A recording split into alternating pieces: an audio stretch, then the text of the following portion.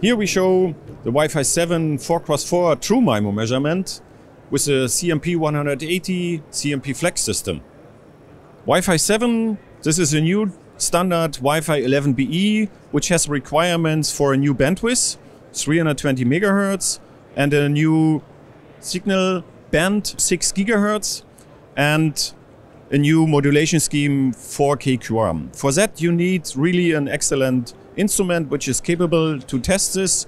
Typically is an important measurement parameters like EVM.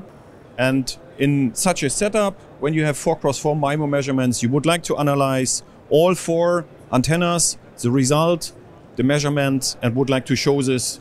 This is typical a test what you do in R&D and in production.